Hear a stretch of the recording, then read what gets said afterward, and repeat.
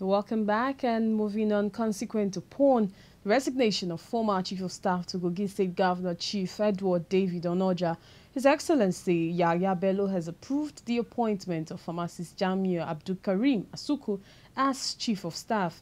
In a letter signed by the Secretary to the State Government, Mrs. Folashade Ayoade, pharmacist Jamiu Abdulkareem Asuku takes over as Chief of Staff to the Governor, while Dr. Gabriel Otta is appointed to take over from him as DG Protocol. Dr. Ayoade said these appointments take effect from 14th October 2019.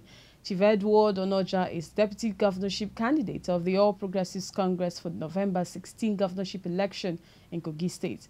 Until his appointment as Chief of Staff, pharmacist Jamiu Abdulkareem Asuku was the Director General Protocol, a post he occupied since February 2016. Asuku studied pharmaceutical science at Gov.Bello University Zaria and was the head of pharmacy department at Maritime Academy of Nigeria in Oron, Akwa Ibom State. The new Chief of Staff is noted for his passion for youth enlightenment, revival of the educational sector, and qualitative education for youth in Kogi Central. He embarked on a free JAMB registration program for students in Kogi Central, where over 100 boys and girls across the 5 local governments in Kogi Central benefited in last couple of years.